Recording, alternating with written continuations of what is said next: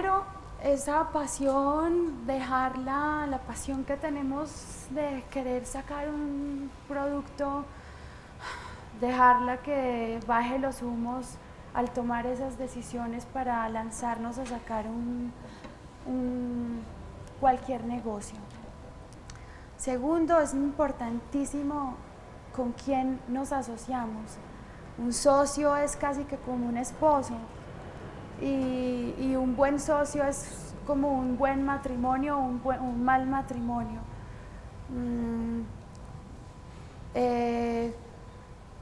Yo, por ejemplo, hice mi empresa con mi familia, cosa que en mi caso pues fue bueno porque me sentí siempre muy protegida, pero yo aconsejaría no hacer negocios con la familia, porque entonces las cenas del domingo, Navidad, todo se convierte siempre en el tema del negocio y temas más personales pasan a un segundo plano.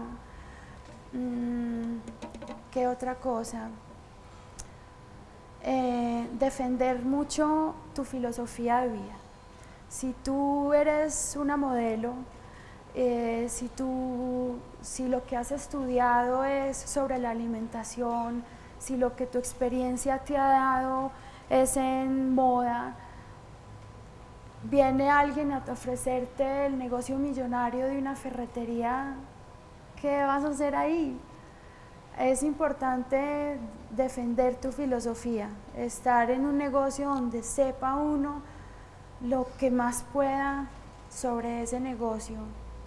Sí, lo he considerado, pero al sentarte a ver el costo-beneficio, en mi caso, creo que es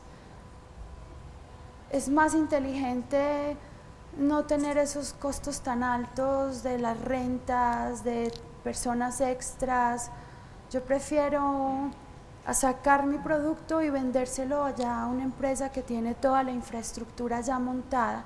Ya con esta empresa de cosmética Natalia París experimenté muchísimo, todo, hice de todo, saqué stands, saqué almacén, cerré almacén, saqué un producto, funcionó, luego saqué otro producto, casi me quiebro, o sea, he experimentado y ya como todo eso que aprendí me sirve para no dejarme obnubilar por cosas que aparentemente son buenas, pero que rentablemente no son tan buenas.